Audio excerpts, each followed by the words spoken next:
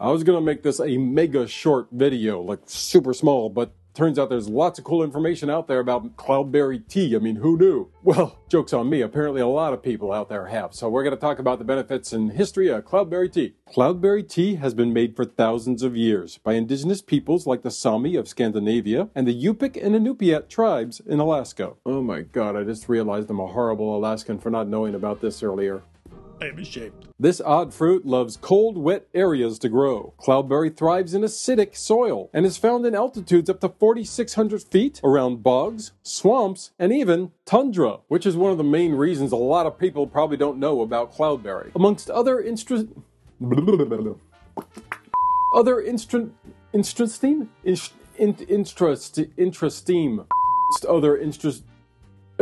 why is interesting not come out of my freaking mouth? Apparently I need to use a different word than interesting. That's not interesting.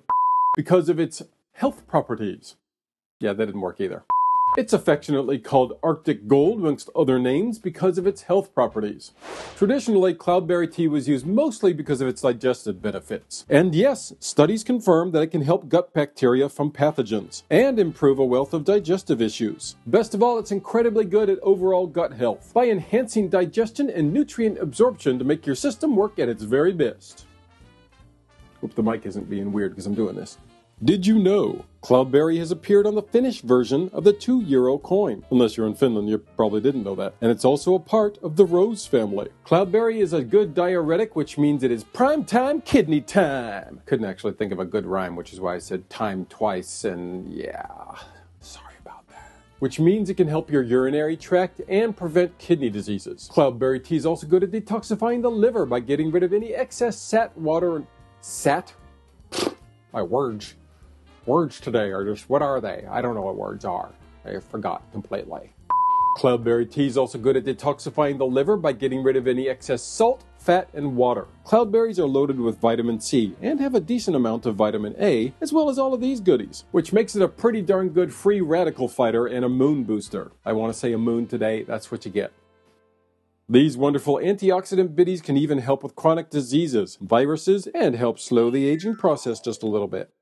The legend of the Cloudberry. Brave Anya had heard the legends of the 3 golden berries, imbued with magic and protected by the formidable Cloudberry guardian, and had to see them for herself. The elders warned her only the most worthy would be allowed to pass by the guardian, but Anya was not deterred, and set out through the biting winds and cold of the mountain. With great hardship, Anya reached the top of the mountain and found a huge field of glorious cloudberries. In front of them, towering over her, loomed the guardian. Mustering her strength, Anya approached him and said, "Hey, can I have one of those?" The guardian replied stoically, "True strength lies not in claiming, but protecting." And he pointed her towards a wilted, dwindling cloudberry bush. Anya took up the challenge, protecting the cloudberry from the elements. As it thrived under her care, the guardian approached her and said, Cool, tell you what, here's a berry that can totally heal people. Enjoy."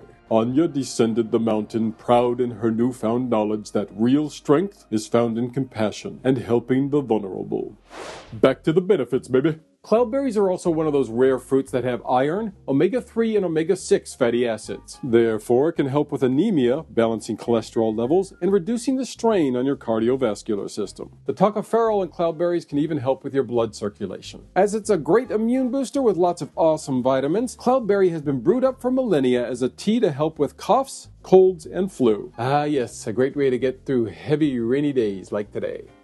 Did you also know Cloudberry is not only a tea, but has also been used in traditional liquors in both Nordic countries and Quebec. I suppose all of Canada, but Quebec in particular. Yeah, there isn't really much research to back this one up. It's really more down to the fact that Cloudberry tea has lots of magnesium, which makes it easier for the body to take in calcium to build up bone strength. So that counts, right? Kind of the same thing here with lack of research on skin health. Shocker! But the properties of Cloudberry are well renowned for helping with skin sexiness or for helping with minor skin irritation, blemishes, burns, or cuts. Here's a few other things that Cloudberry has been associated with. If you have any of these issues, then feel free to give Cloudberry tea a try. To make cloudberry tea, you can put 1 or 2 teaspoons dried cloudberry into a cup of boiling water. However, some people say that if you really want to get the best benefits out of cloudberry tea, then you want to let it steep about 10 minutes. You also want to start with just 1 cup a day. I tend to have a big cup, and no more than 3 cups a day after that. Most people say it tastes like blackberry or raspberry tea. Unfortunately, the one I'm having today is a Laka tea, which is actually mixed in with hawthorn, which kind of really dilutes the taste of the cloudberry. So I'm getting a lot more just the earthiness of the hawthorn, and I'm tasting more of that than I am the cloudberry. But if you're going to have it, they say it can be a bit tart, so you probably want to have it with some honey. I also don't have any honey in this, but like I said, hawthorn power, killing the cloudberry. And apparently when you pick your cloudberries makes a big difference in the taste. If you want it sweet, pick the berries when they're orange. The redder they get, the more sour they are. Apparently it doesn't get as sour as gooseberries or other citrus fruits. Laka tea from Lapland. It's okay. Cloudberry isn't really known for causing allergic reactions, but if you already have problems with things like roses, strawberries, or raspberries, then you're probably going to need to avoid it. The main thing to watch out for is if you're already on medications it could react with, in particular blood thinners. And if you already have a gastrointestinal tract disease, cloudberry probably won't sit well with you. Otherwise, sit back and enjoy a nice cup of cloudberry tea, if you can get your hands on one, because it's rather rare, unless you're up north, where it grows. Find out more about tasty Alaskan teas. That's your video right there. Please be kind, take care of each other. Maybe ask one of your cool Alaskan or, Nordic friends if they can get some cloudberries for you.